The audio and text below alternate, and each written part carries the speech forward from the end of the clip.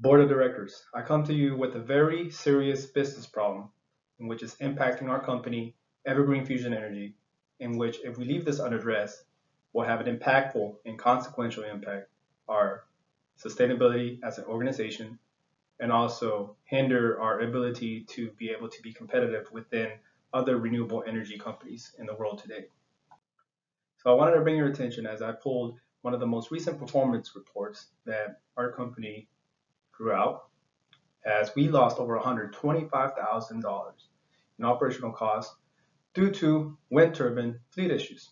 Now, because of this drew negative sentiments to our investors and shareholders, thus company stock value has dropped.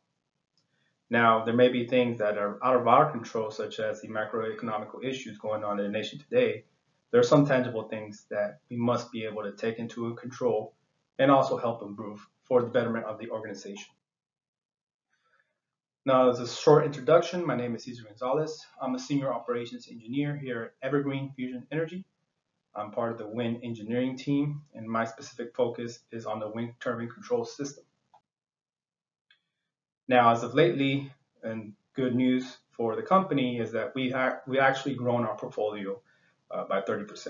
So more wind sites have been added to our overall generational portfolio of renewable. But however, with more assets to maintain, more issues come with it. So as of recent, we've been having an uptick in operational service requests coming from our wind sites, more due to on the operational defects coming from our manufacturers. So because of this, with a small engineering team of 4 engineers, we're not able to keep up. Service requests are being left in our backlog, wind turbines are being left down, thus generational losses are amounting every month.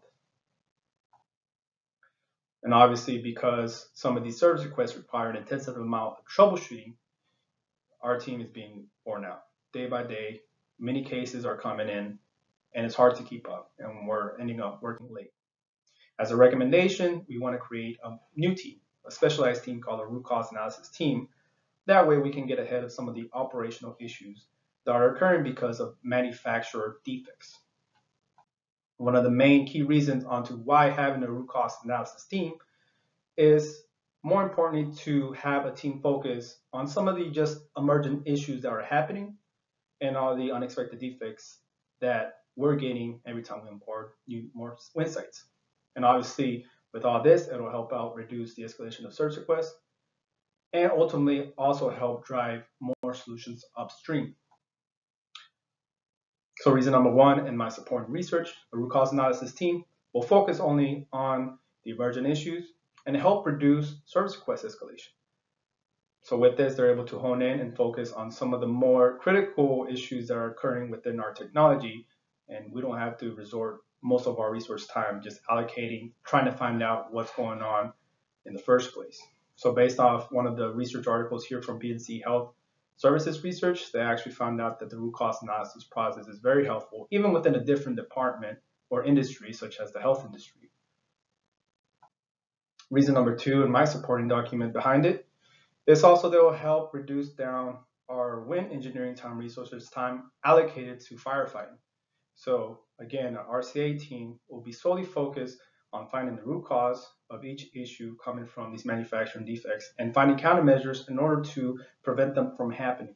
So there's a really good article here, or actually a book called Root Cause Analysis, Improving Performance for Bottom Line Results. It's written by RJ and Casey Latino, a group of industrial engineers who helped out and actually advised with some of the most recommended steps in doing sort of that Lean Six Sigma process within a reliability industry.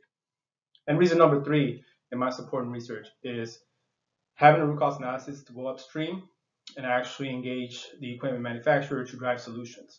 So again, driving up that quality process with the actual people that we get our wind turbines from, they'll be able to provide solutions and fix issues from the start. That way we don't have to deal with the ongoing effects that they're dealing with, that we're dealing with. So based on some of the most recent research that I found from the International Journal of Quality and Reliability Management, they've actually found out that getting ahead of these issues ahead of time will help reduce some of the work downstream, which is very true. So counter argument, so you might wonder more engineers, right? So we have to budget for more people in general. So with that also comes some onboarding and cross training.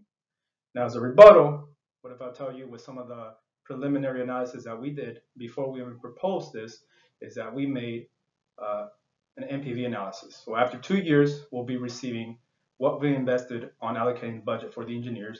And within a 5-year NPV span, we'll be saving over $1.5 million for the company. On top of that, we'll also be reducing some of the amount of work and labor assigned to our wind controls team, in which we'll be able to ultimately improve morale.